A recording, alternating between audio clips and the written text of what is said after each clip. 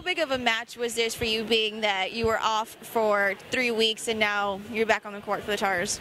It feels great to be back, especially in tonight's match. I think we played great as a team. We didn't let knowing that they were #2 in the country get to us at all. We came out strong, and I think we just have to take all of this energy into Saturday's match. Are there any particulars from this match that y'all will adjust for Florida Southern on Saturday? Yeah, I don't think we were used to girls hitting the ball straight down, so I think we did good adjusting, so I think we'll be very prepared for Saturday's match. And right now they're really loving the way she's serving, making it tough for Tampa to get anything going offensively. Here's a slide over to Clark, dug out by Carasino. Here's over to Trinidad on a quick set, pop-up dig by Scholes. Strong swing by Reschke, dug out by Colin Welsh. Jackson will pass it over to Meredith on the outside. Due to double block, dug out by Scholes again. Here's the middle set, once again, dug out by Harrington. They'll go back to Meredith on the outside, push shot, dug out by Harley Reschke.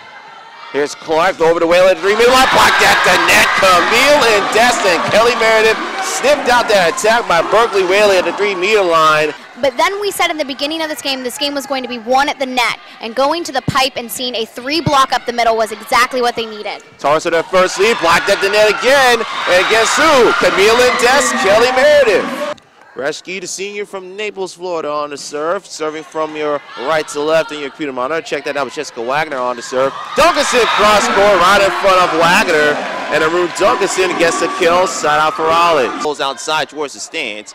13-12. Whaley served long again, this time received by Wells. Nice middle set to Jessica Wilson, who gets her first kill of this match. Quick set, beautifully placed by April Jackson, side out for the Tars. So Harrington serving as the Tars up by 1. Push shot, nice save by Jackson off the swing by Wagner. Walsh will send a free ball back over, barely received by Francis Cardenas. Here's Reschke's swing, dug out by Welsh. Jackson over to Harrington at the 3-minute line, cross court, goes off the left hand of Jen Scholes. And we're tied at 17 on the kill by Ruth.